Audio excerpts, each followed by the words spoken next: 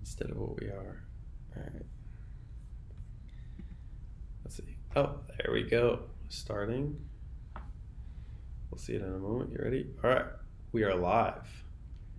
Excellent. Well, let's just give it a shot. Yeah. All right. Well, welcome to the inaugural Data Science Club video. Ravi and I are here, and we're going to just go through how to create an Anaconda environment using the UAB OnDemand Job Composer. So I'll go over here. So we built an Anaconda environment all ready to go for you for this series of videos and analysis, and the URL is under this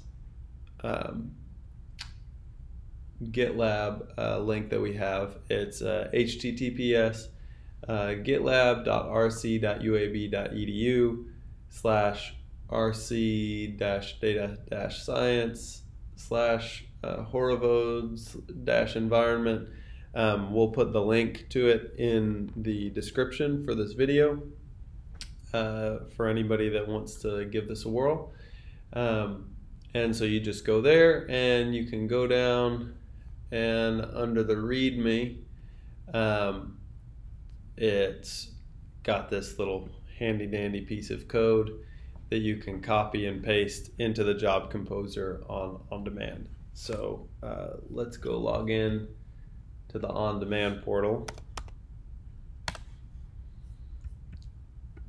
Go through the authentication. All right, so now we're at the on-demand portal. We're gonna go to Jobs, Job Composer. All right, and what you're gonna do is you're gonna create a new job,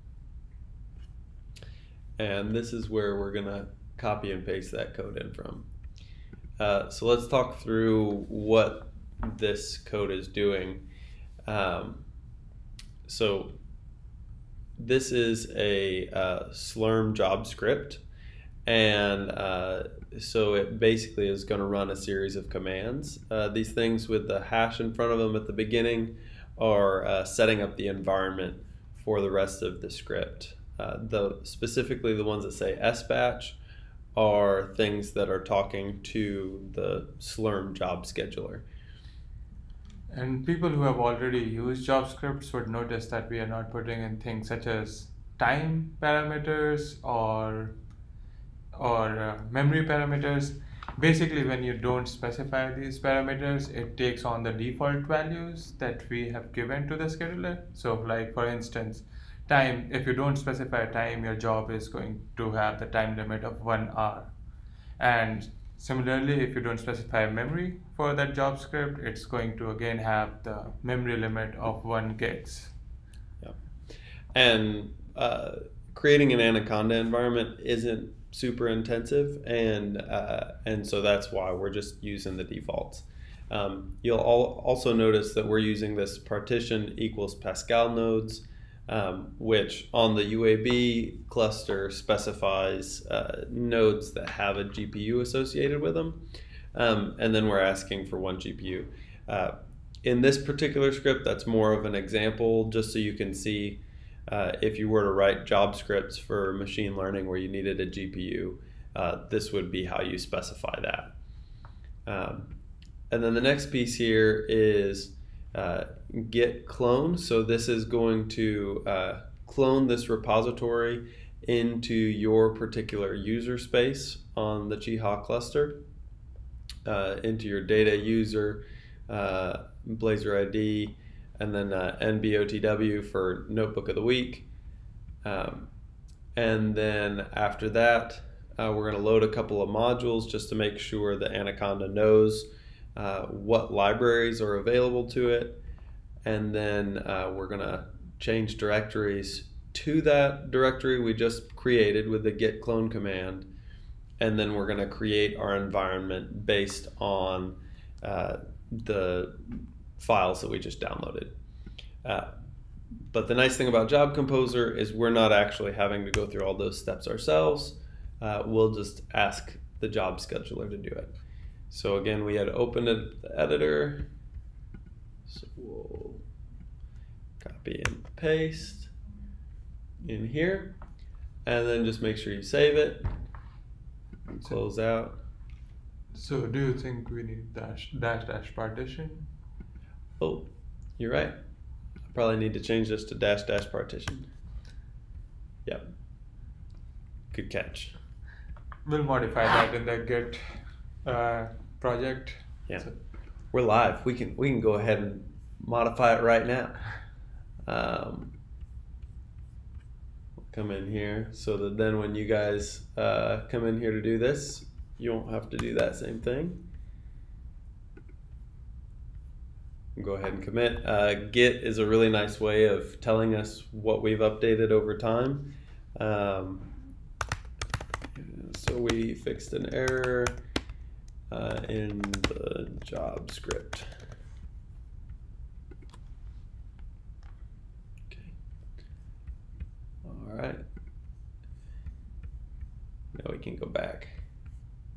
And now it's fixed. So when you guys do this, you won't have to change that, but it's nice to notice anyway. All right, so yeah, as Ravi noticed, we need dash partition, dash gres, make sure it's saved.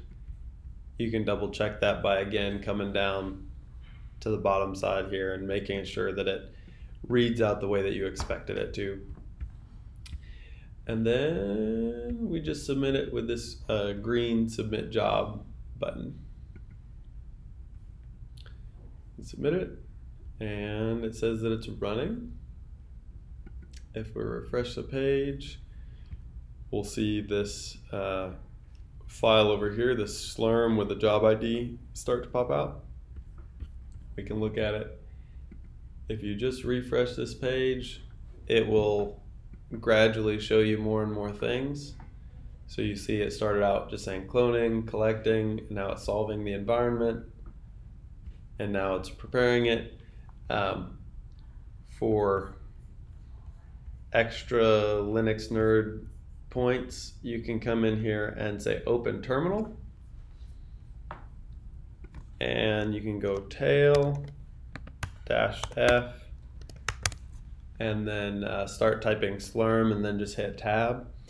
And then what this will do is as the job is spitting out things to the command line, we can watch it kind of as it's happening. So if you want to watch and see whether or not your job script is running appropriately, you can use this tail -f command and watch the log as it's being created.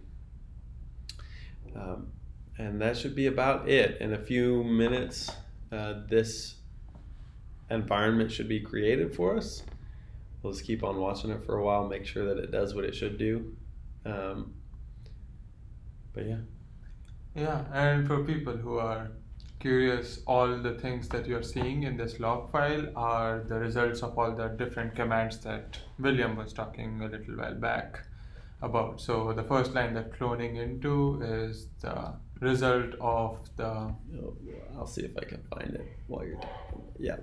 Yeah, so the cloning into portion that we saw in the output log, that's a result of this command, that the one that has been highlighted, were get clone. And similarly, all the recent logs outputs that you are seeing, they are from those Anaconda Environment create commands. Yep. Executing transaction.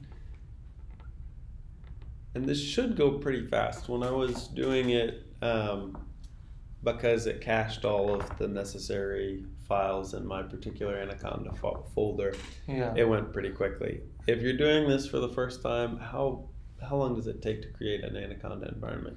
So if you're doing it for the first time, it should still not take that long. So like over here, it took about, I'll say, a couple of minutes or something. A couple of minutes, yeah. So just, so if you're doing it for the first time, make sure that you have 5 minutes of time if you are trying to look through them. Otherwise, you can just submit them and just do something else, and it should Yeah. get your environment ready for you. Yeah, that makes sense. I think it's done. Yes. So yeah, when it gets to the end, you'll see this to activate, use source activate, to deactivate, use source deactivate. We can come back to Job Composer, and yeah, indeed it says that it completed. And then if we click on that log file, it'll show us that entire log file, and you could scroll up and down and see all the things that it did, and all the packages it installed into this environment. Now, if you want to test whether or not that worked, if we scroll down a little bit further, we can see how to test it out to make sure that it'll use the GPU. And so what we'll do is we'll actually start up an interactive Jupyter Notebook session.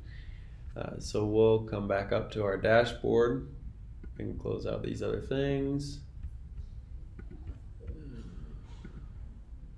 We'll come dashboard, interactive apps, Jupyter Notebook. And then you see there's all these things that we can fill in. So we're going to come over here and we'll copy and paste this into the first part.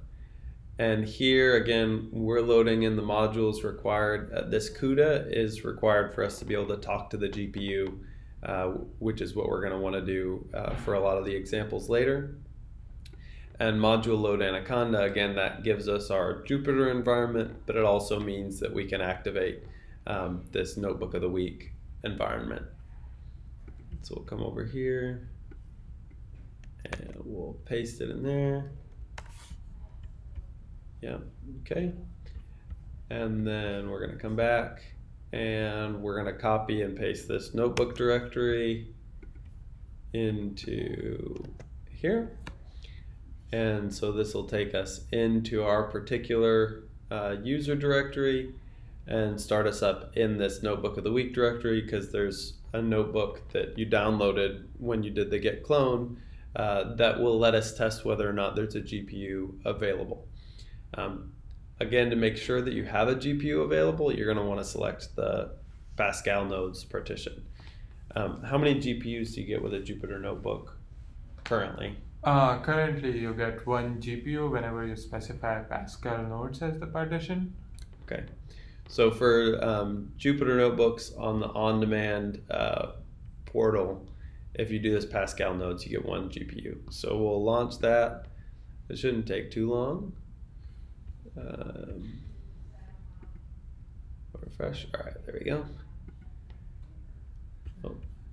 Alright, so if you see this message, failed to connect, it also mentions it in their text that you can try it again. Yeah. It's basically just setting up connections for you to open up. Yep. Oh, I think that other one really did fail. All right, let's try that again. I might have to specify this as WS Monroe instead of.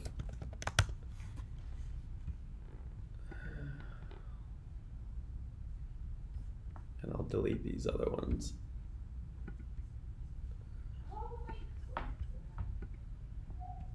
Oh. Well, that's interesting. All right, so that's not working the way that it should. Let's see.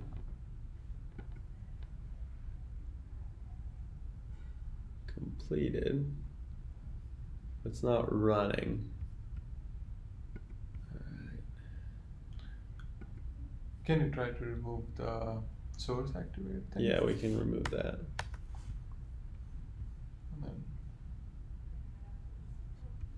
Change this to 1 hour.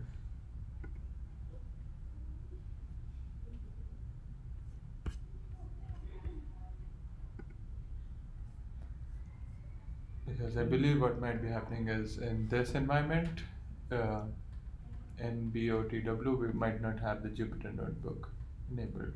Oh, okay. All right. I clicked it too fast.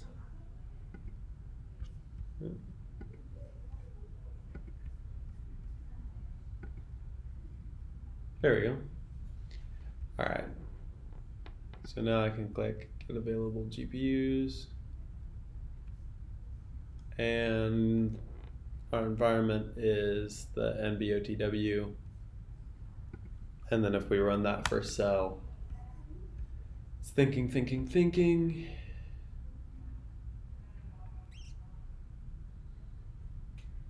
Still thinking. A lot of times when you start one of these Jupyter notebooks up, it takes a little bit for it to get warmed up. While it's still setting up, I'll go over here and we'll edit this README to not tell you to do this source activate, since that caused a problem.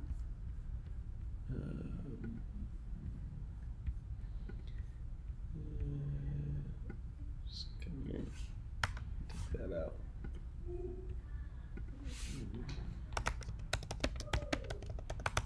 And Jupyter test. Okay. All right. Yeah. All right. So now it's all heated up, so we can run that and see it says device GPU 0. So that's saying that the GPU with the ID 0 is the available GPU for this particular Jupyter notebook. And so if this reads out correctly and gives you device GPU with some number after it, then your Anaconda environment's working properly, and you can use GPUs for your development with this notebook. Any other thoughts, Ravi? No, that's basically it, and all these instructions should help you get your Anaconda environments ready, and those Anaconda environments would be useful for you in running the actual machine learning notebooks that we'll be showing next time. Yeah. All right. Thanks very much, and check again next time.